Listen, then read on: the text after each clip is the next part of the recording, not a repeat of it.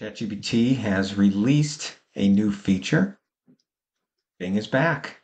If you go to your name and if you have the paid version, this is only GPT-4, but if you go to your name, hit the three dots, hit setting and beta, select beta features, and you'll see now Browse with Bing is back.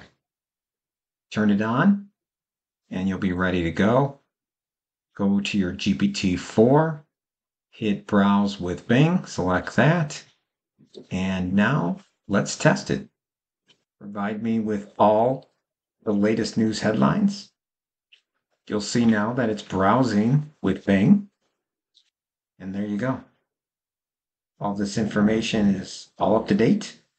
As you can see, we no longer are limited, as we were before, to September of 2021 information. We are now up to date. Browse with Bing, ladies and gentlemen. Give it a try.